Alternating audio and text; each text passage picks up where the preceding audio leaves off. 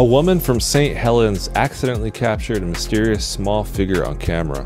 Now, St. Helens is in the UK. At first, I thought it was Mount St. Helens in Washington State, but it's actually a place in the UK. This lady's name is Melissa Braham, and in her own words, this is what she said about capturing this image. Recently, it was my birthday, and I received a new smartphone as a present.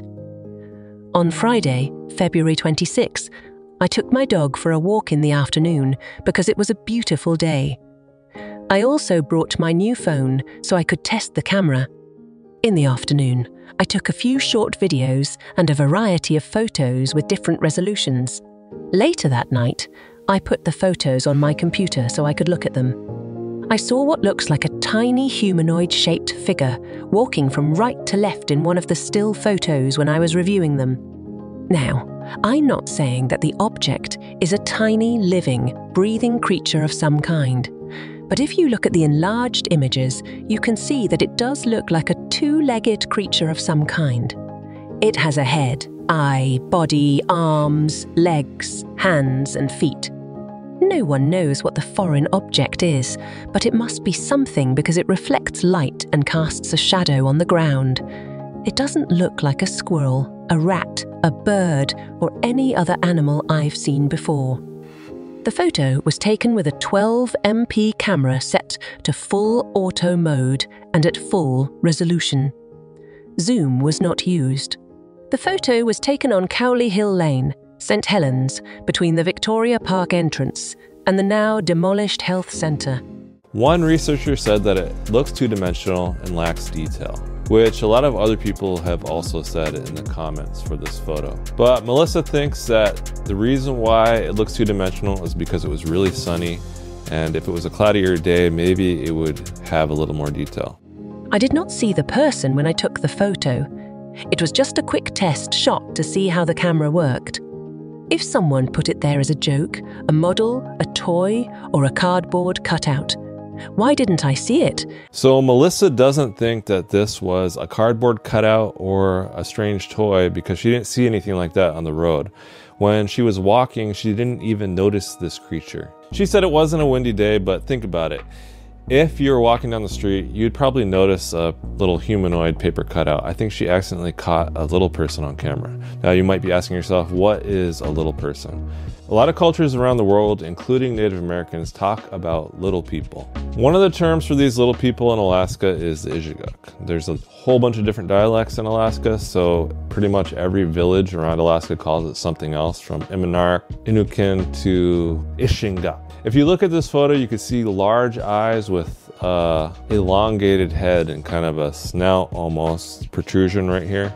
And it really isn't very much detail. If I zoom in, you can't really see very much detail on this thing, but you can see that it has a shadow and you can see some calf muscles. So according to Alaska folklore, we have two types of little people. One of the more commonly cited ones are the 3-foot tall ones. They kind of look like little goblins. Like a lot of people see them, they wear furs. But the little known other types of little people that we have are only 6 inches tall, which some people see. I don't hear as many stories about these kind. This thing almost looks like a little gray alien. One of my friends from Breivik Mission actually said that she found a body of a tiny gray alien looking creature, only about this big, she said, and it scared her. She found it in a stream when she was out playing. And I was like, damn, you should have grabbed it or took a picture of it or something. And she said she wasn't thinking, it just scared her and she left. But this fits the description of what she saw. A lot of these stories also say that these creatures are subterranean, which would explain the larger black eyes that we see in the image. But people also often say that they see them wearing clothes, and this thing looks kind of naked. Little is known about these elusive, tiny little 6-inch tall humanoids. One of my friends from Saskatchewan, Canada, actually told me a story about little people that she described very similar to these ones. She said that they were only 6 inches tall, their basement had a little hole about this big in it, and that these little tiny humanoids that had large eyes and like pointy heads and gray skin would come out from the hole at night and steal stuff from her house. Now, in Irish folklore, which a lot of you are probably familiar with, the little people are often said to steal jewelry and stuff like that.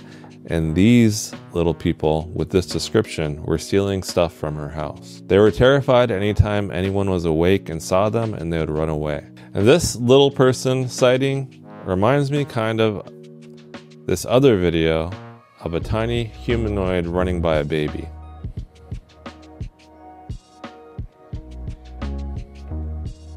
So normally I think most people would dismiss stuff like this, because how could a humanoid that's intelligent, like Indians in the Cupboard kind of thing, or the movie The Secret Life of Arrietty, stories of very small humanoids that live in people's cupboards, are in their homes and steal stuff from them. What many people don't know is that these little creatures actually kind of look like alienish with large eyes and pointy little heads. And this is the first time I've ever seen a profile of one, which might be the only evidence that we have that I'm aware of, along with this other goblin or little person footage of the little person running by the baby. Anyway, tell me what you think these creatures are. They match the stories of Alaskan folklore. They're small enough to hide from anyone, and they're small enough to live wherever they want without being spotted. The only discrepancy I can see from this white image and the stories I've heard about these little people is that everyone who I've met who's seen them says they look gray,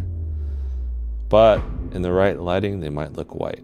Let me know in the comments what you think this is.